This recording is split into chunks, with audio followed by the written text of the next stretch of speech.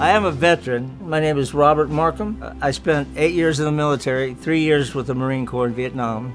I was appreciative of all the things that the military taught me, but they didn't teach me how to be homeless. And I wound up homeless because I lost a good job that I had. Hi, my name's Regan Jones. My wife Tricia and I, we own Lighthouse Properties, and we're very supportive of the veteran housing program that's put on by Placer County. I don't think there's a lot of landlords today that know that this program even exists.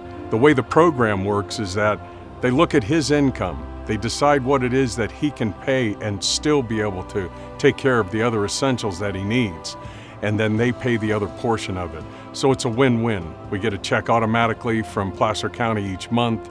A check comes from the veteran for their portion. They watch to make sure things are taken care of with the property, which we do ourselves, but they help with that. Never had a problem, never had a late notice. I was lost till I got this place. I didn't know what I was going to do. I love this place, and he's a great landlord. So you meet them, you start to hear their story, and before you know it, it's not just a business decision. It's not just a landlord-tenant relationship.